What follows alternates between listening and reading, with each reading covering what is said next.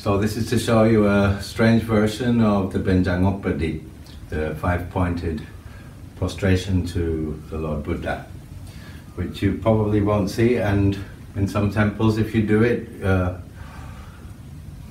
it's not the common way to do it, and so you might even receive remarks, what are you doing? But actually I was taught this by my Kroo Ba Ajarn, who like to do things in a very proper fashion. And so I wanted to show it to you. It goes like this. I'll show it to you. Do it 3 times first, and then we will analyze it, and I'll show you each stage of how to do it. So.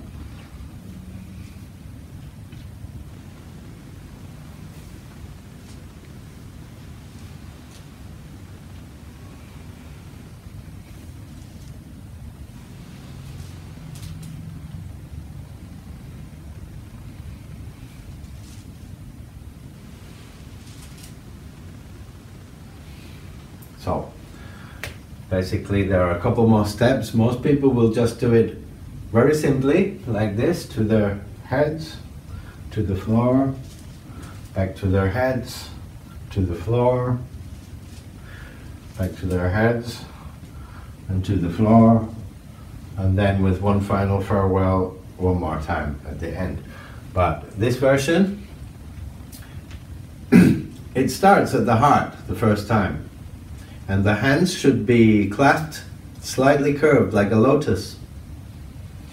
And like this, actually like this, and then curve them.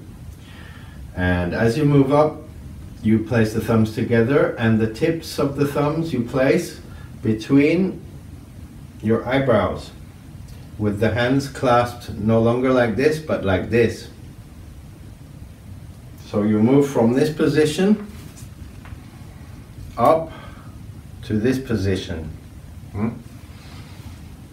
After which, you then, for practice, you can put your hands like this. When you leave here and go to bend down, you can put your hands like this as you're going down, and when they reach the floor, if you follow them down with your head, as they reach the floor, you can, if you place your elbows at the sides of your knees, you have to find your own position here, because everyone has different length arms and legs.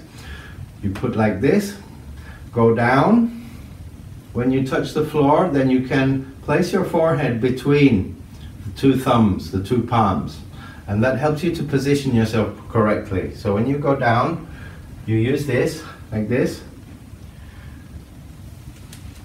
and place your head. So this was too long, I would go shorter, like this. So from here to here, then train yourself with your elbows and your thumbs to get your arms positioned properly, so you can just place your forehead between the 2 thumbs, like this. Keep your bottom as close to your heels as you can, don't raise it up. Keep it close down here. And then when you come up again, your hands go to here to touch your lap. Then they come over your solar plexus, begin to clasp. Then they go into the lotus shape at your heart. Then they close together and raise up to the forehead. And then you go down again. And then you come up again, like this. I'm going to take this off so I can do it properly for you. You come up again, 1, 2, 3, sorry, 1, 2, 3, 4, and back down again. 1, 2, 3, 4, back down again. 1, 2, 3, 4, and back down again. And then one more time for farewell. And that's a more complex way, which I was shown by my Kroo Ba Ajarn, of how to perform the Benjanka Pradis. Next time I'm going to show a longer version of the refuge in the Triple Gem, which most people know as Puttang Saranang Gacchami, Dhammang Saranang Gacchami, Sanghang Saranang Gacchami. I'm going to show a different version of that and explain a little bit about it, which is how I prefer to do it. But this time was Benjanka Pradis.